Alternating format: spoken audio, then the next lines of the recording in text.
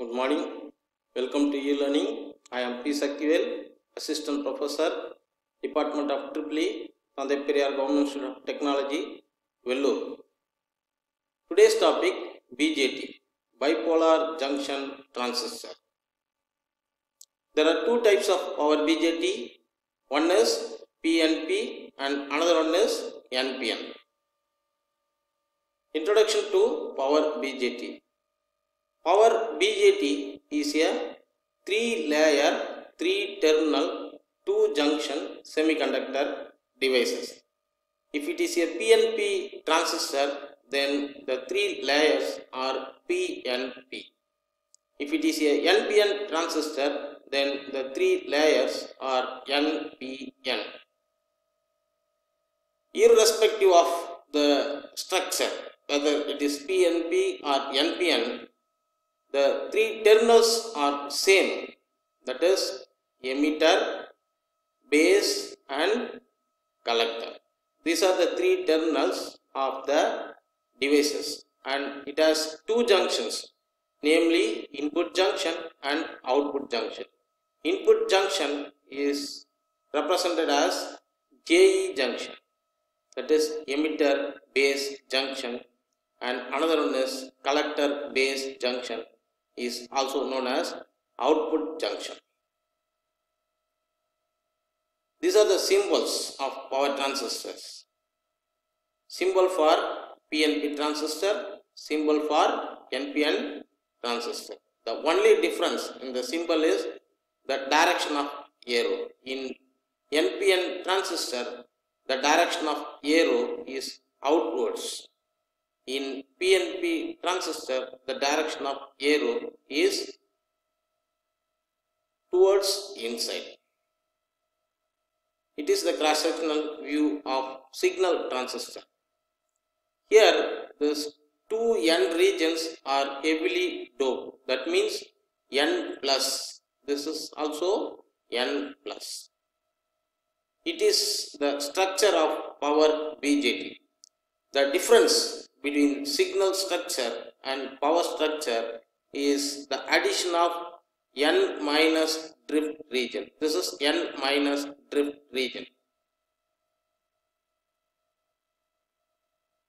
The construction of power transistor is different from signal transistor. The N minus layer is added in the power BJT, which is known as drift region. See here, the drift region is the N minus region.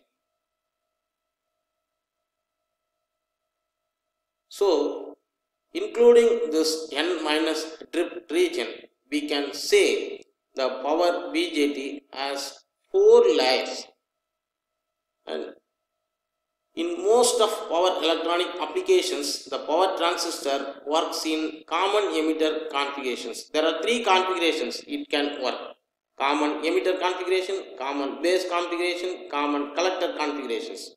Even though we have 3 types of configurations, we most widely use only common emitter configurations. Common emitter configuration means emitter is common to both input and output, where base is the input, collector is the output. Similarly, we have 2 types of transistors, NPN transistor and PNP transistor. Among these 2 types, we widely use NPN transistors. The characteristics of the device is determined by the doping level in each of the layer and thickness of the layer. So, the characteristics are determined by the doping level in each of the level and thickness of the layer. The thickness of the drift region determines the breakdown voltage of the power transistor. The arrow in the symbol indicates the direction of electron flow. This is static VI characteristics. In the static VI characteristics, we have 4 regions. Cutoff region, which is below IB0. In this cutoff region, the transistor acts as an open switch, and also both the junctions are reverse bias. Above this cutoff region, we have an active region. In this active region, the input junction is forward bias and the output junction is reverse bias. After this active region, it go for saturation, quasi-saturation region. After the quasi-saturation region, it goes for add saturation region. So in static VI characteristics, we have 4 regions: cutoff region, active region, quasi-saturation region, odd saturation region. In cutoff region, both the junctions are reverse bias and the base current is 0. So due to the base current is 0, the output current, that is collector current, is equal to the reverse leakage current ICEO.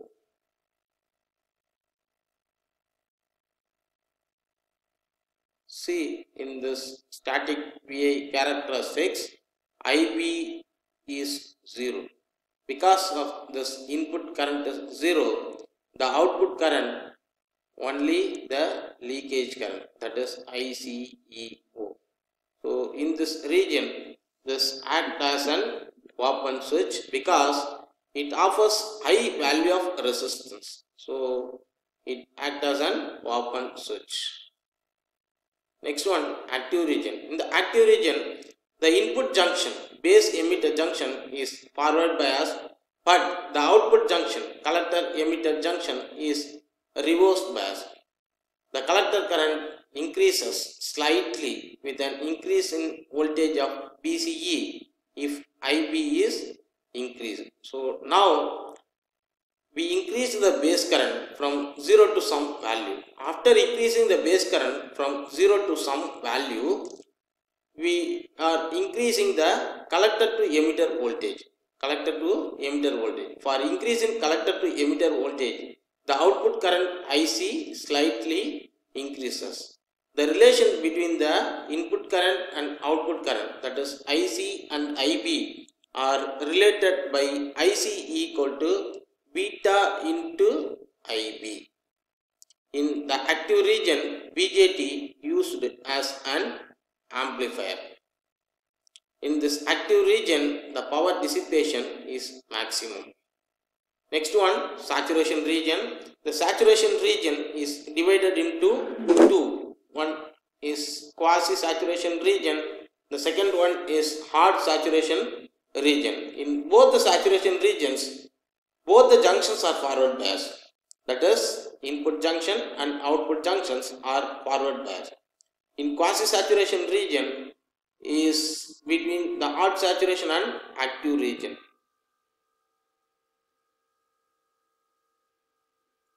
See here, this is the quasi-saturation region. This quasi-saturation region is in between the active region and the hard saturation region.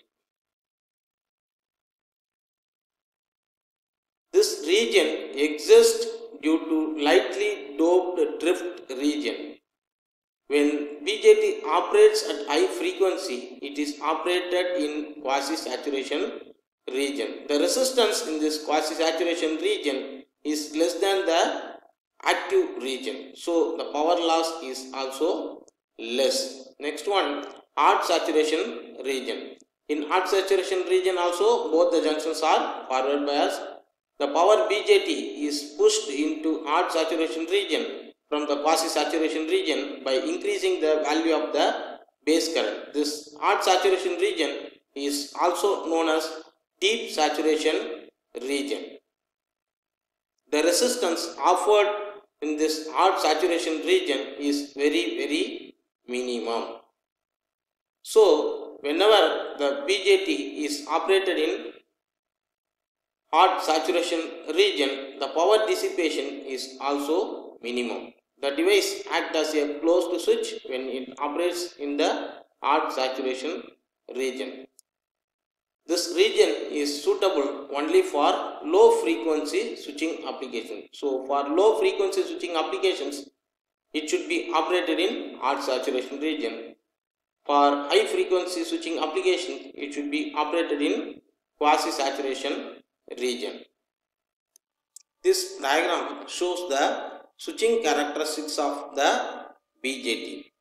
So here we are applying base to emitter voltage. After the application of the base to emitter voltage, there is the current flows in the base because this is the control current. So after the application of the voltage, the current flows through the base. But even after the input current, there is no output current at the collector.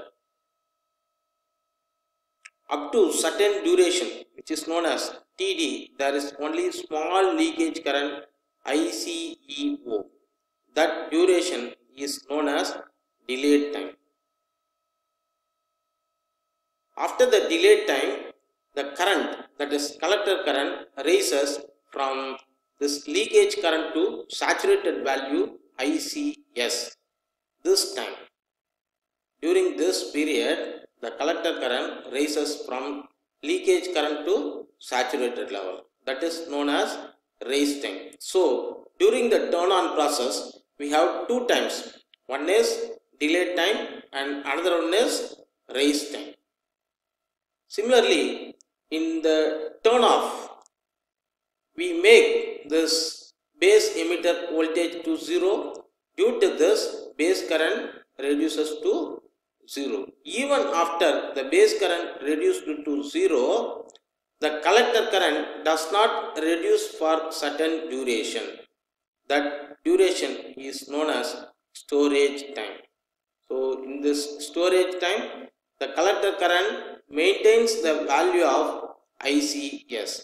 After this storage time, the collector current minimizes to the leakage value ICEO. This is known as fall time. So, the turn off time consists of storage time and fall time. So, see the diagram for turn on time. Consists of two times, delay time and rise time. So, after the base current, the collector current has a small leakage value. That is, the time is known as delayed time. And the time required to raise the collector current from leakage value to saturated value is known as rise time.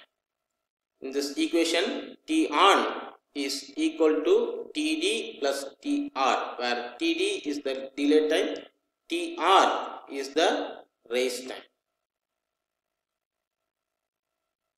It is a diagram for turn off time. So, after the base current made to 0, the collector current maintains the value of ICS for certain duration. The time is known as storage time.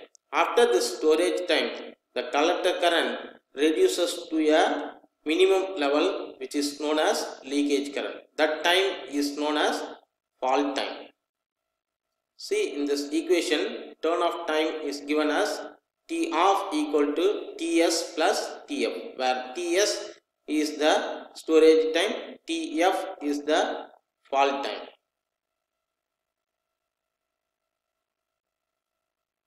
Thank you.